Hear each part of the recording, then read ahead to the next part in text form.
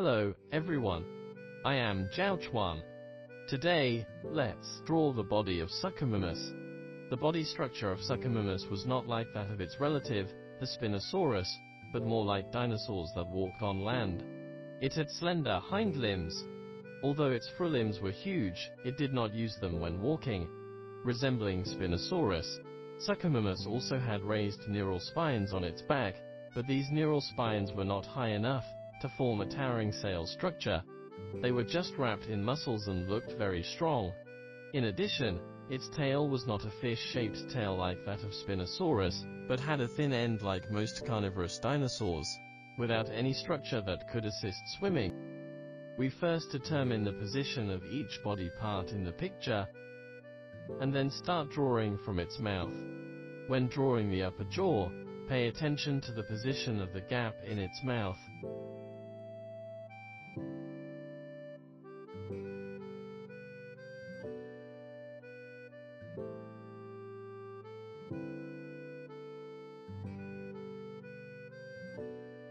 And then draw its upper teeth.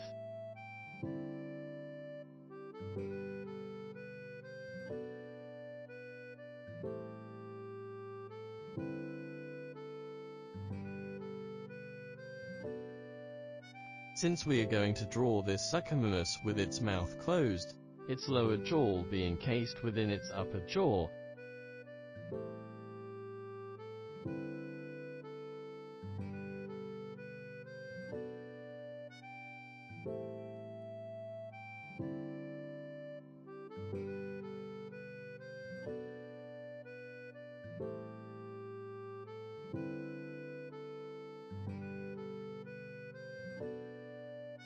Next, we draw its crest, which had a small bump above the eyes.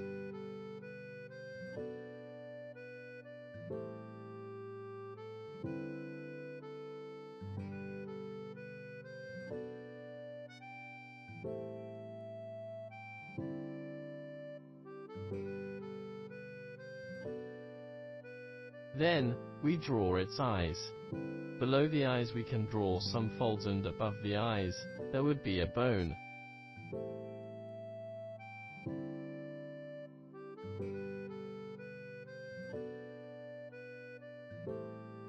Next, behind the eyes, we draw the ear hole.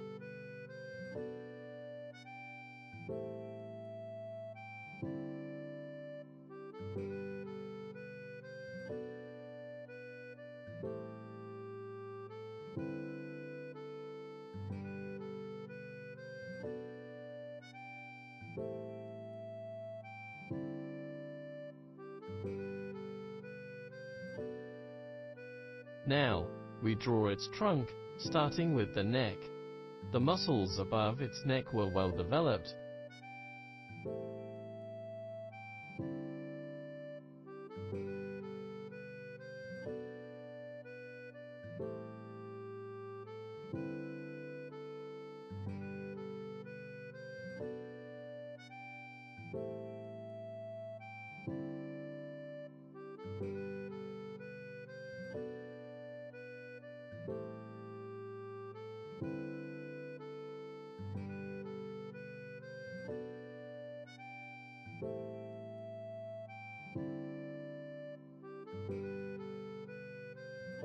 Moving backward from the rear of its neck, we outline its raised back. Extending the underside of the neck, we draw its chest backward.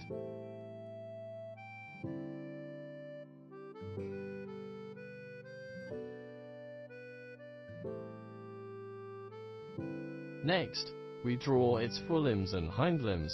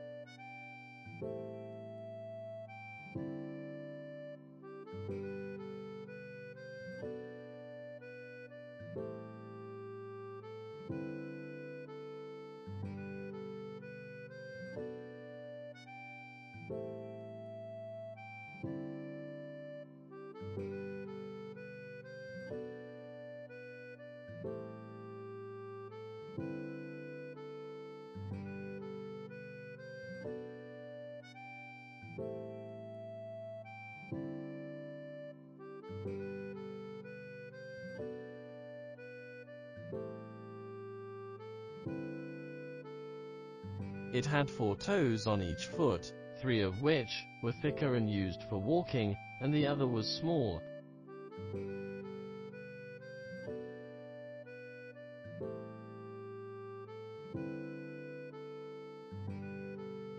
Then, we move forward to complete its hands.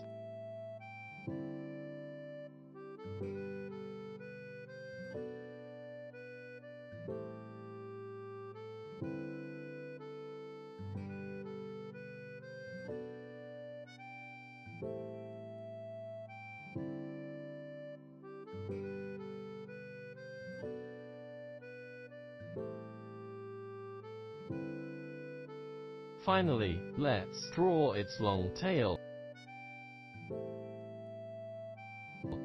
We should note that there was a sail-like structure on the dorsal side of a long section, on the base of its tail, which extended from the back.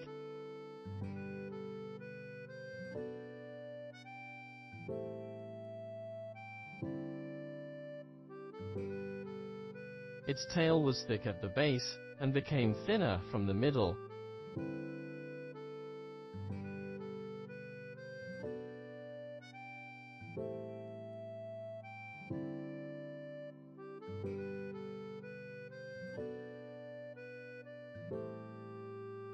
Next, we add some details. First, let's use thinner lines to draw its shoulders. Then, draw some folds at the base of the arms, and some stripes on its belly.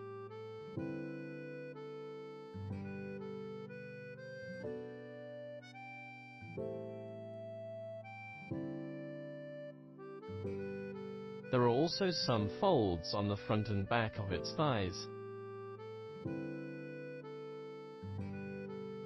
Next, we show the muscles of its legs.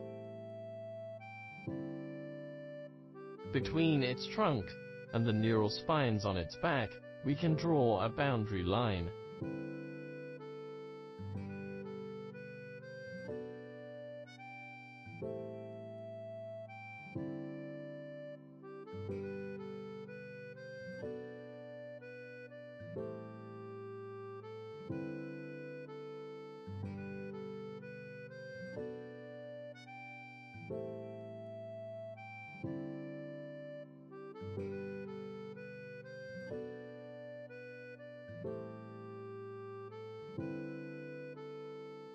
On the bottom of its tail, we can draw some folds.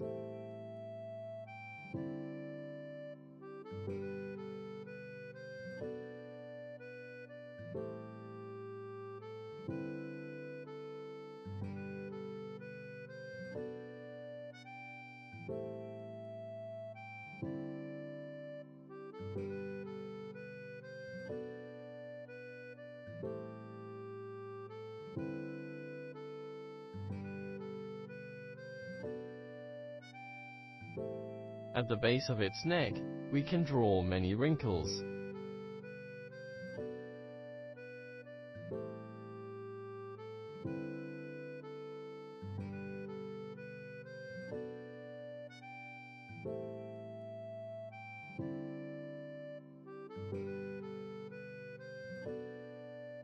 Draw some keratinous sheaths on the dorsal side of the claws.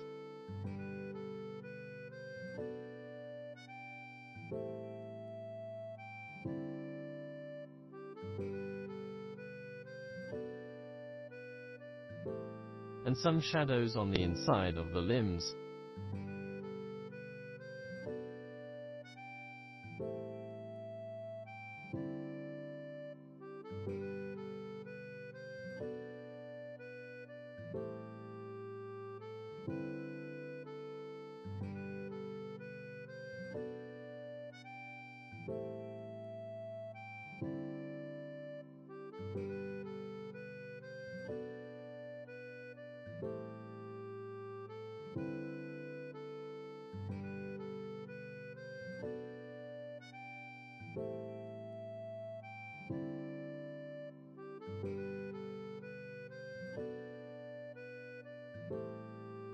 Good, like this, we've finished drawing a complete Suchomimus.